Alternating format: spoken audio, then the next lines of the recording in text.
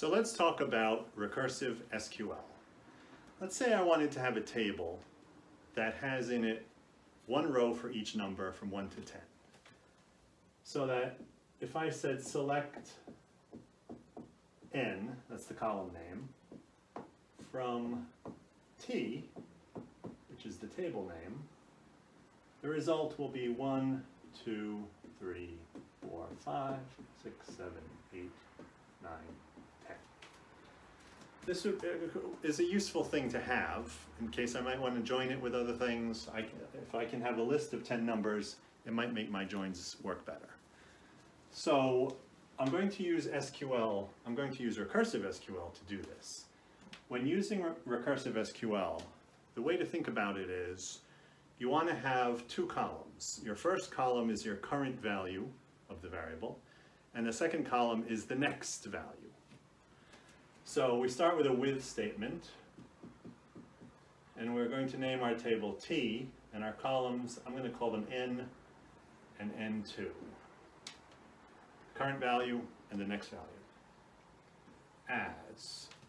The first thing you do in a recursive table is you define the first row, the trivial case. The trivial case is the case in which the first number is a 1 and the second number is a 2.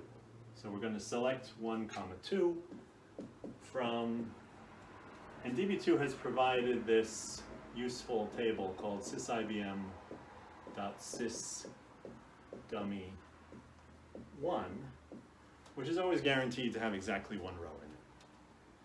So when I say select 1, 2 from sysibm.sysdummy1, when I query that, select n from t, my result now will be a 1.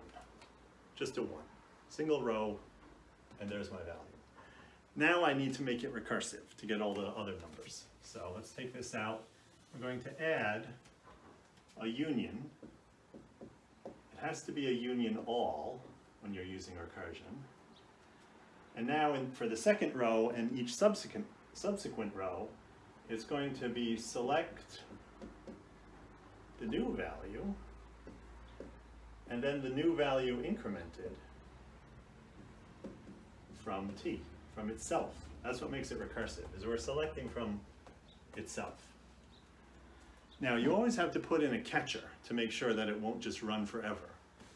So we're going to say where n is less than or equal to 10.